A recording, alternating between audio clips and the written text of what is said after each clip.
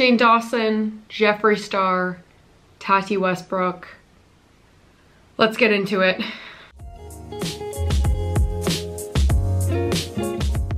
Hey cuties, and welcome back to my channel for another video. If you want to join the cuties family, all you gotta do is hit that subscribe button, the like button, and the little bell icon to get notified when I make new videos. All my social medias, my Discord, and my Patreon will be linked down below. It's very likely that this video is going to get demonetized because we're going to be talking about some sensitive subjects. So if you want me to continue making videos, you can join my Patreon and support my content and get access to special features like Zoom calls, group Zoom calls, personal Zoom calls, access to a lot of behind the scenes stuff, early videos, etc, etc. Before we jump into this video, I want to give a shout out to some of my patrons. Shout out to Tori Tyndall, Edward Sangsakin, I think I said that right. I hope I said that right. Shout out to Sophie Myers and Victoria Jackson. Thank you guys so much for supporting my content on Patreon.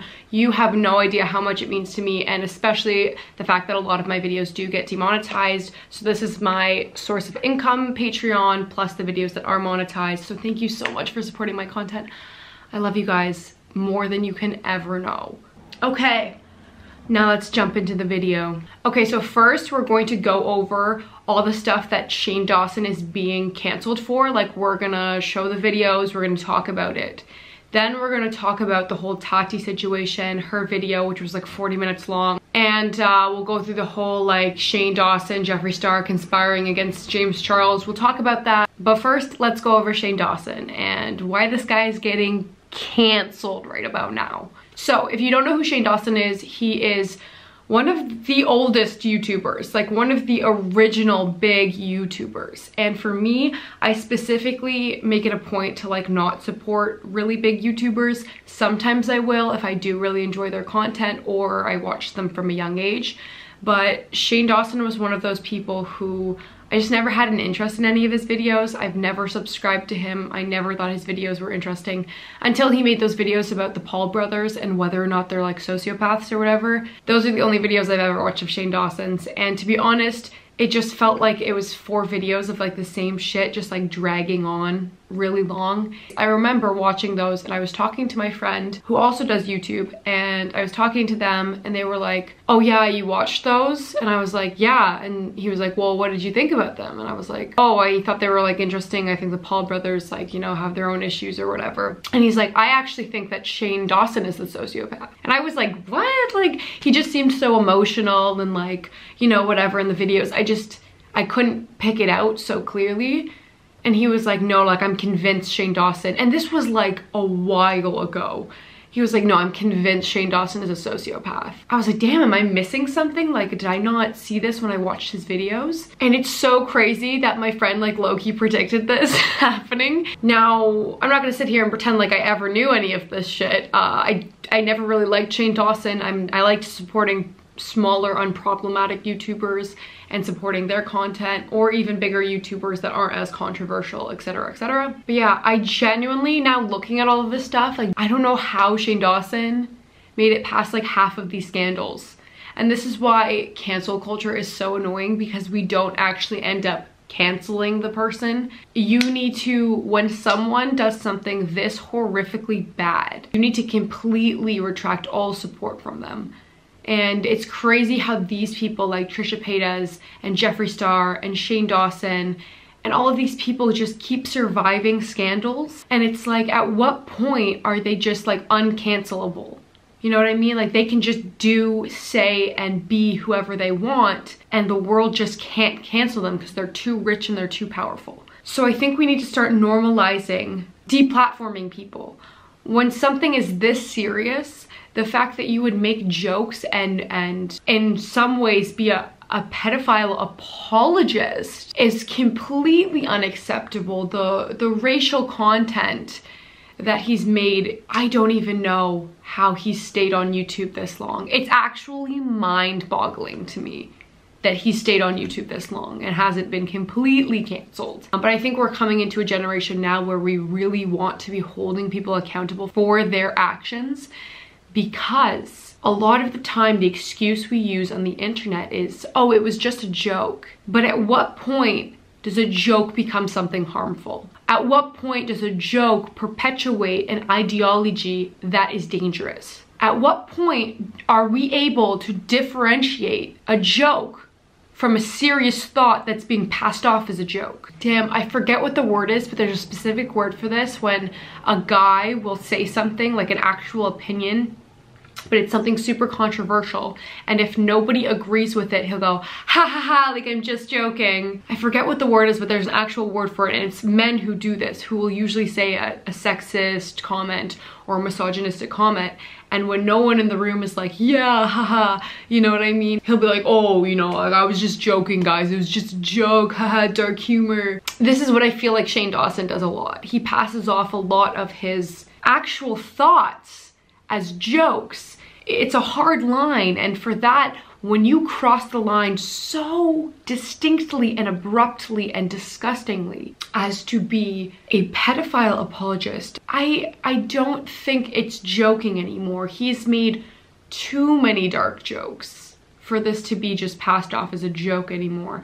And at this point, like, how are we able to identify actual pedophiles? They could all just say, oh, I'm just joking about that, ha ha ha, I didn't actually do that to a kid. How would you know? And at that point, isn't that a red flag to say, hey, it's not even cool for you to be joking about that? Okay, anyways, let's get into what he did. So this person on Twitter named Miss Hemlock made a whole thread of all the stuff that Shane has done, mostly around sexualizing children. So we're gonna go through this and watch it. I think there's probably other things that I'll include in this that aren't in the thread, but I'll have to find those after. And I just want to address the fact that he was a grown adult in all of these videos. I'm younger than he was in all of these videos, and it is completely unacceptable. I don't care if you're saying, oh, I was young and I was in a bad place. This shit is unacceptable, period. I don't care what age you were. I don't care what kind of dark ass place you were in. This is deplorable. This is the first video. He abuses a power dynamic with a fan on Omegle, and we'll just watch what happens. Yeah. I love you too. Can you twerk for us? I know twerking is insane. Oh, I love you too. Oh, I love you too. No, shut up and twerk. Maybe she can't hear us. Give it. Okay, okay. Twerk for us. Oh, here we go. She's over in front of us. Yeah! Yeah. Now tell her to show herself. Stop it, Shaylee. And that was his mother? That was his mom encouraging that behavior? That was a young girl. She was underage. Yeah, so here is a video from a podcast. This child was probably 6 years old. And I was taking a picture of something, and the kid turns to me and goes, oh, are you Instagramming? And first of all, how does a 5-year-old, 6-year-old know what Instagram is? Right. Which is terrifying. Mm-hmm. Second of all, I was embarrassed because yes, I was, and it was a picture of my salad. And the 6-year-old girl goes, oh, how many followers do you have? I have 125,000. No. Her dick was almost as big as mine. Really? And I said, okay, little big dick, why do you have so many followers? And she goes, oh, I'm a cheerleader. And I'm like, oh, really? And she shows me her Instagrams, which are like, first of all, I don't know if I'm allowed to say this, but like, she's like sexy. She's like sexy. You're disgusting. I know, listen, we've talked about pedophilia before. Shane, like, do not say this, and like, I don't even want to talk about it. Like, you will get arrested. Like, he kind of can. Listen, he allegedly, has this justification for pedophilia, okay. And it's so disturbing. And like, I just pretend that he doesn't. Okay, wait, no, let me explain. Let me explain. Oh God. Here's my justification for pedophilia. I can't. Here's my thing. People have foot fetishes. People have fetishes about, you know, everything. Fine, everybody do your thing. So why is it when somebody looks at Google's like naked baby on Google and jerks off to it, they can get arrested? I don't understand because that. Here's the worst part of it. I actually went to Google and I'm like, I don't want to see. You can get arrested. I know, but I just wanted to see, like, okay, let me pretend like I'm a pedophile for a sec.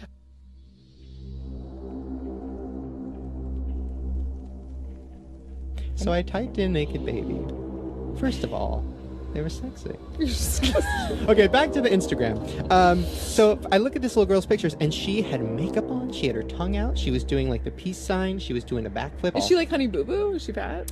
No, she was like a skinny little sexy 6-year-old. Oh my God. Okay, so I just want to point out first in that video the fact that the host of the podcast literally said, I don't want to talk about this, said, Shane, please don't talk about this. Like, literally, she already knew what he was going to say and his justification for this. And she was like, hey, I just really don't want to talk about this. This is illegal. You could probably get in trouble. The fact that he admits to searching up those photos because he wanted to see what it was like, it's like as if I would say, oh, I want to see what it was like to be a murderer, so I just stabbed someone. That's illegal.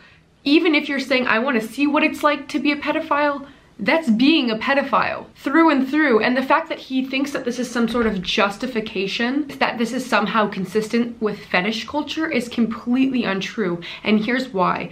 The ideas of like a foot fetish and all of those are victimless fetishes. Sexualizing children is never a victimless crime because those children cannot consent, nor can they even understand what is happening or what is being done to their photos or whatever. When you look up photos or videos of that, those are children who are being manipulated and abused. And even if it's like a harmless photo, you are victimizing that child. You are turning that child into something sexual. They are a minor. They are barely even a human at that point. That's just absolutely deplorable and disgusting. And the fact that you can try to justify it as a fetish, fetishes don't have victims. Fetishes are not a crime. A child cannot consent. Therefore, it's a crime through and through. Time to see some hot, sexy bitches wearing my Hot Topic shirts. Damn. Oh, if Justine wasn't watching, I would rape all of you. Alright, you guys. Alright, now. That's not even funny. Like, in what world is that shock value humor? Oh my God. God, Jesus Christ. As someone who has been there, as someone who is a survivor of sexual assault, that's fucked up. That you would ever even think about saying that. That's disgusting. I'm like physically angry. How did he survive past that video? How did he make that video and not be canceled in that moment? Oh my God, he does this every time. Oh yeah, daddy likes. Yeah, so apparently he's had this like weird history of like being inappropriate with his animals as well. And I'll play you guys a video, 1 second. Okay, here it is. No, my dogs would really never. needy guy. No, the things I've done to my poor animals, they will never love me. I've done terrible things. I used to... Oh no, I don't know if you want to go there, Shane. What'd you do? One time, I laid my cat down on her back. You gonna get arrested for this? I don't know. No. Think about it. I don't think so. Okay, go ahead. I didn't penetrate. I laid the cat down on her back and then I moved her little chicken legs, like, you know, spread open or whatever. And I was like, if I just like hump, but like on her tummy, like that's not weird. Like, whatever. And then I humped it, and it kept going, like all over the cat. No, you did not. It was like my first sexual experience. No I was also way. like 19, so it's like, you know. Wait a minute. Wait a second. Did you just say you came on a cat? Guys, I think I have to put money in the meter. Yeah, right? But you know, who likes cats? I never did anything like that. Well, I never did anything crazy like that. Maybe that's why you don't like pussy anymore. And to me, the way he even describes that is so realistic. Like, it doesn't sound like he's joking. It was too detailed. It sounded like a real experience. And that is assault of an animal. That is sexual assault. If you did that to a human being, that would be assault. That is bestiality, and that is abuse of an animal. Someone take his animals away, please. Like, I don't care if you were 19 years old. Who the fuck would do that? That's disgusting. The poor cat. Oh my God. Here's another video. Nigga, bitch. Oh, nigga, bitch, monkey woman. Nigga. Big monkey woman. Hey, what's up, you guys? Yes, it is me, the Fresh Prince of Bel-Air. And I just want to let you know that I, Liberty Van Fant, am choosing you to be my new object of affection. You should be! I'm sorry, when I become Nikki, I just get so angry. That girl's so sexy. Dude, are you crazy? I think that's a tranny. What? Check me out.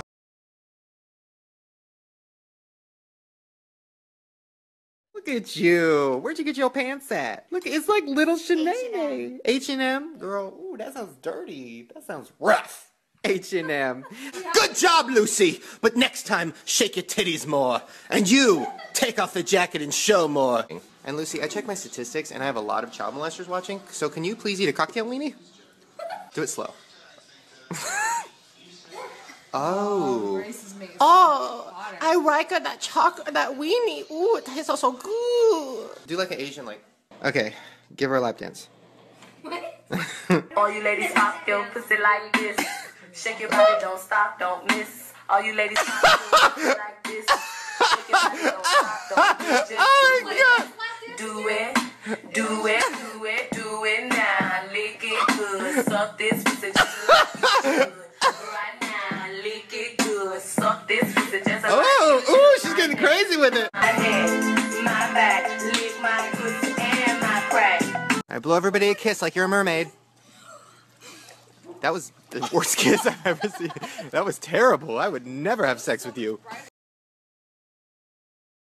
Wow, look at those titties. Oh, man. Man, 12-year-old. Oh, chocolate's getting in them. I didn't know 12-year-olds develop that fast. Wait, let chocolate lick your boobs. Look at. Wow. Girl, why are you so wet? You know what you should do to dry yourself off? Go dance on top of that table over there. She didn't even hesitate. Okay! Get that dubstep dance. Yeah. Okay.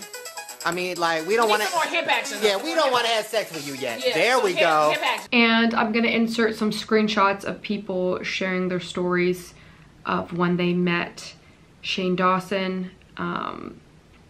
Because it's quite disturbing, and you guys can pause the video and read them if you'd like, just to add more context to the story and the fact that it was real people that he was actually hurting behind the scenes. Because if he was able to talk about these things and do these things on video, I can only imagine what he felt he was able to do when the camera wasn't on.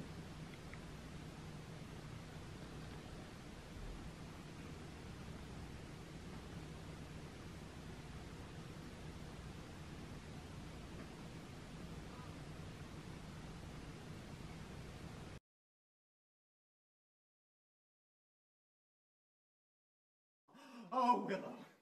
Oh, I'll whip your hair back and forth. Oh. Trayvon Martin. Well, maybe you wouldn't have been walking around the streets if you had a job. Oh. If you didn't know that Trayvon Martin was a black child who was fatally shot by a racist citizen. He was shot for being suspicious in a neighborhood. He was unarmed, just walking through. He was walking home from the store carrying Skittles and iced tea and was shot to death, and the murderer was let off because of the stand your ground law. And Shane Dawson really had the audacity to even make a joke about that. Okay, ready? All right, 3, 2... Okay, ready? Alright. There's plenty more videos than that, and you can probably go find them if you search hard enough. There's also a video where he takes his 12-year-old cousin or something like that into a room privately and tries to explain to her what sex is. And it's extremely inappropriate, the fact that he had to take her into a private room and lower his voice and videotape the whole thing. It just was extremely inappropriate. And although he addresses it in his apology video, the fact that his, you know, aunt and uncle or whatever, like his family members, weren't upset about it, it doesn't matter. That to me is so inappropriate, especially to go into another room without someone's parents' consent and to like privately videotape, have to lower your voice and be like in a different room. Like, to me it just screams inappropriate, and the fact that you were having such a sexualized conversation with a minor is extremely disgusting. All of those videos disturb me to my very core. You can pass this off as just joking as much as you want, but where do we draw the line of joking?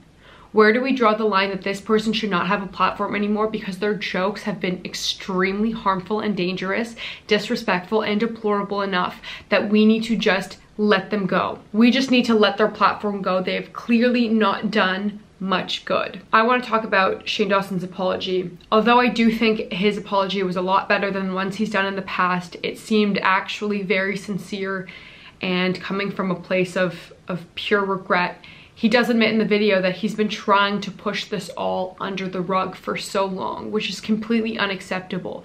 If you as a grown 31-year-old man cannot own up to your mistakes and your actions and your downfalls, then you shouldn't be on a platform. You should not be influencing people. You should not be having any sort of power on this internet. His apology was whatever, and the fact that he blamed these incidences on mental illness and I was in a dark place and yada yada yada.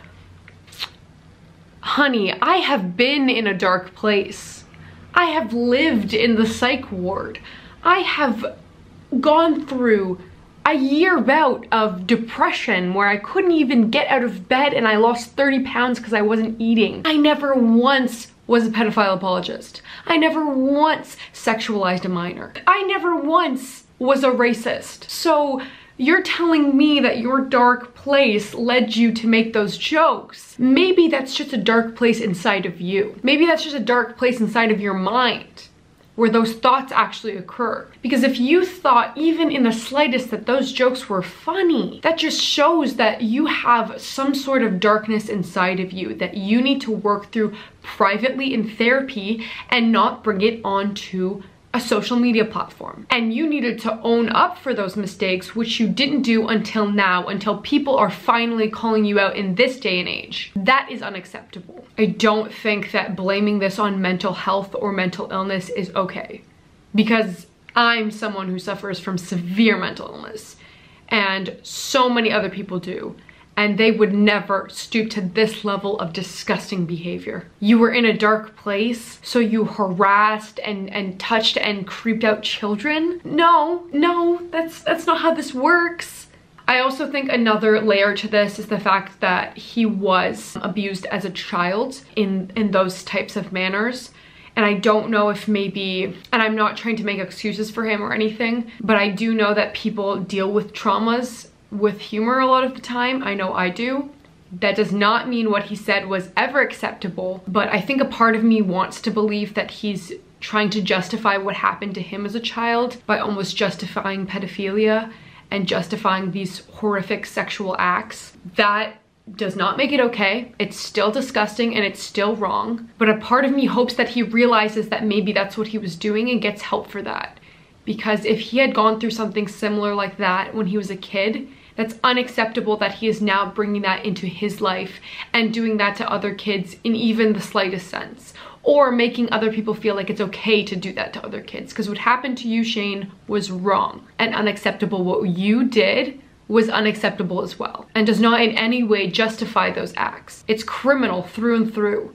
It's disgusting through and through. There's no justification for it. Child crimes are not victimless crimes. They always have a victim. Therefore, they are always intrinsically, inherently wrong. So Tati Westbrook came out with a 40-minute video, and although I thought it was way too long and was filled with way too much fluff, she just kept talking about random stuff and going on long tangents. She cried a little bit too much, which I know I shouldn't complain about because I cry in literally every video because I'm an emotional bitch. Her crying was like a little bit overboard, and to the points that she was trying to make, it seemed almost borderline manipulative. Oh my god. You are so manipulative. Think of facing public. You're fake crying. You are fake crying. You are fake crying. That is not real. Oh my god.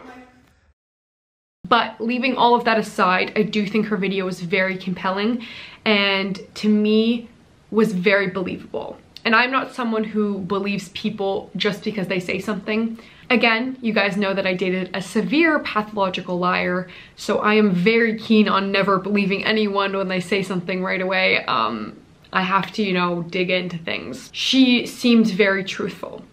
Now, she explained how Shane and Jeffree had convinced her to make that Bye Sister video, canceling James Charles because they were tired of James taking a lot of the views and money from their content. Now, this seems like an extremely plausible thing to do because YouTubers are very competitive with each other, which I will never understand because I don't understand why we all can't just be like happy for each other's success on this platform. Like, other people's success does not intimidate me, it inspires me. If I can't get successful by my own accord and by my own hard work, then what's the point of being successful? And by the way, Shane Dawson and Jeffree Star, y'all have enough money. Y'all have enough money. I don't understand why you need more. Jeffree Star has literally like 5 million, 20 grand purses.